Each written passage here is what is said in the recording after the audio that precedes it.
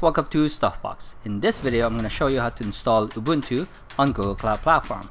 To do this, I'll install Ubuntu using SSH, install No Machine application, and create a firewall rule so we can remote into our Ubuntu. To begin, let's go to our Google Cloud Platform. On the menu on the top left, click that and go to Compute Engine and click VM Instances. Let's create a VM instance. Click the Create button. So name your instance, name it to whatever you want. For region, pick the region that's closest to you. And for zone, you can pick whichever zones you want. For machine configuration, you can increase the CPU and the memory. It's currently configured with 1 CPU and 3.7 gigs of RAM.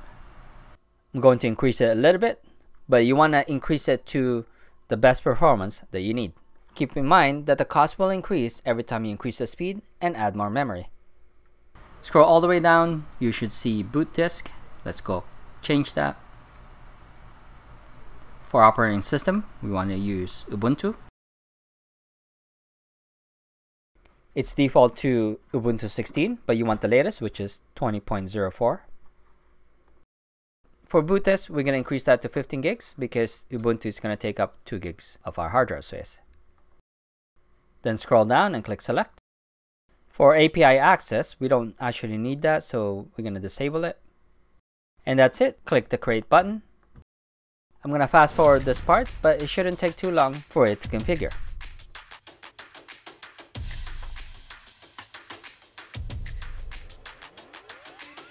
So now the next thing we want to do is SSH to that. Click SSH. So first, let's update Ubuntu. So execute this command.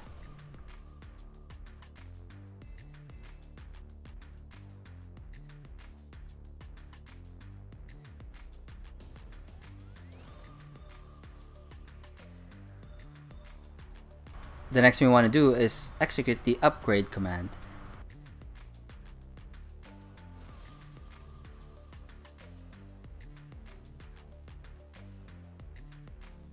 Type the clear command to clear the screen. And I made a mistake there, type clear. Now we're ready to install the Ubuntu desktop. So type this command. It will confirm that it will install 2 gigs on our hard disk. Click yes. This installation would take a few minutes, so I'm just gonna fast forward this part and skip all the way to the end. Now that that's done, let's now install the No Machine application so we can remote in to our Ubuntu. Go back to your browser. On the new tab, type nomachine.com.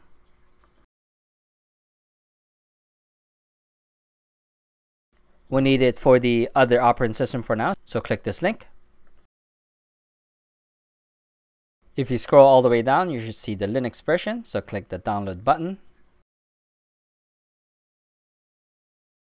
We want the 64-bit version, so click the second one, the one with the .db extension. So we want to find the link of this download button. So to do that, right click on the download button and click inspect.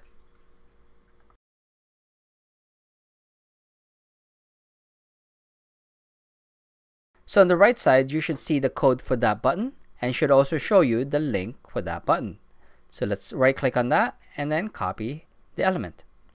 Then open a text editor.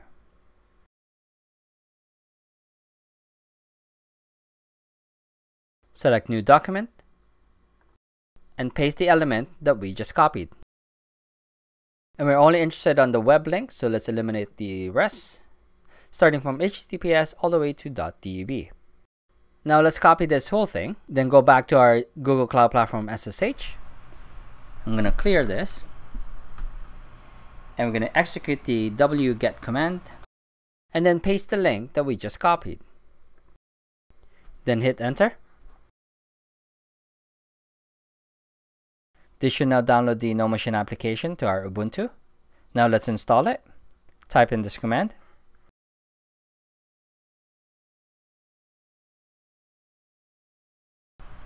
And we want the no machine, which is this one over here.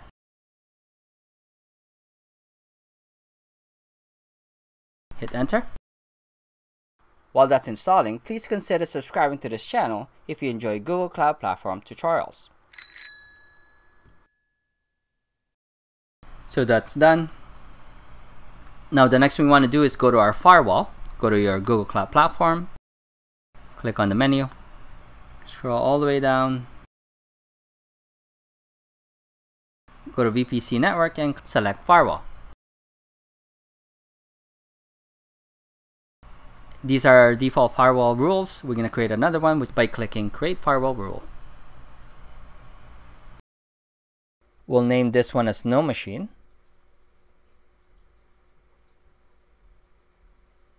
Then scroll down, look for target tags. We'll enter no machine there as well. And for source IP range, we're going to put 0.0.0.0/0. For TCP, you want port 4000. Now click create.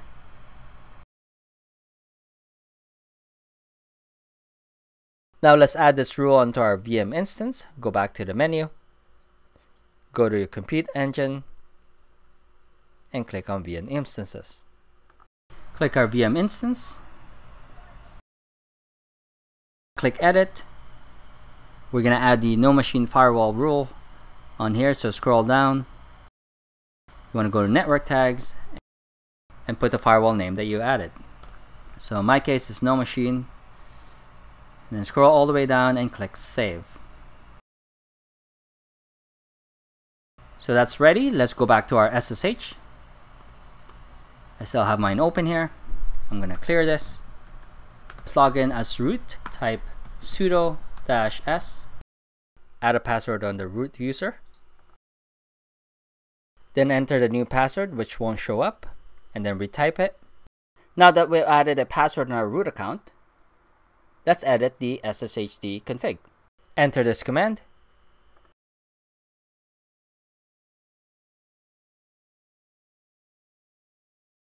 and then hit enter.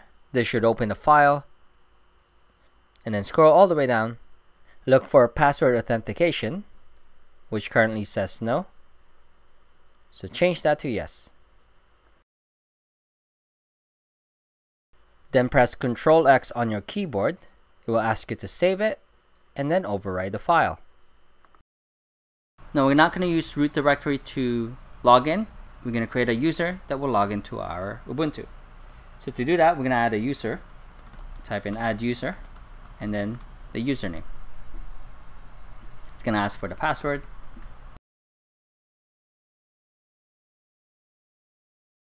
And then it will ask for your name and some other stuff, which you can just hit enter. It will ask to confirm. Press Y for yes. Now let's make this user an admin. So enter this command.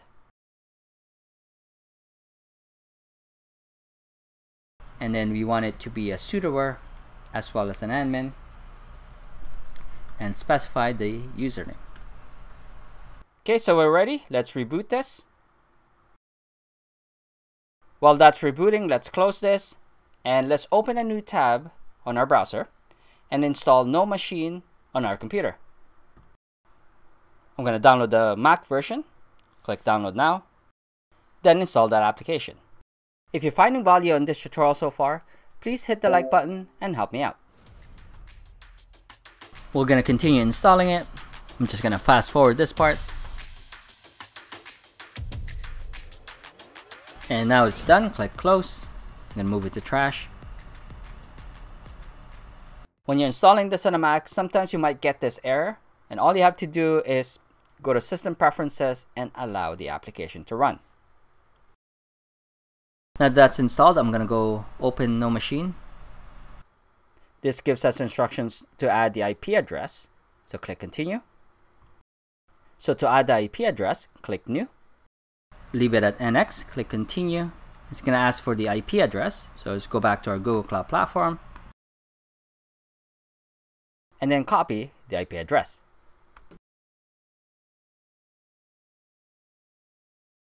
Now paste that as a host. port is 4000, which what would configure the firewall. Click continue. We want it under password because we created a user. We're not going to use a proxy. Click continue. This one, name it to whatever you want. I'm going to name mine Ubuntu, and I'm going to create a link on the desktop so I can easily access it. Click done, and we're ready to connect. Double click that. It's a normal certificate fingerprint error, so we're going to click yes on that.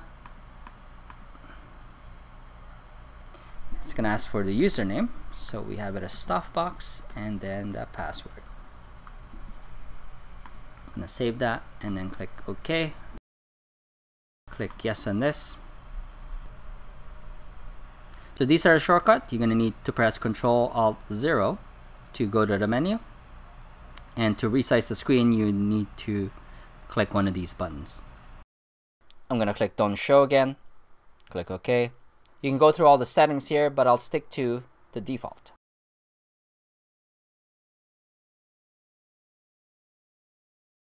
One thing I forgot to set is the screen size. It's currently set to our screen's full resolution. So to change that, press Ctrl-Alt-0. This will give you the No Machine menu. Now click Display, then select Fit to Window, and then click Done. Click Done again.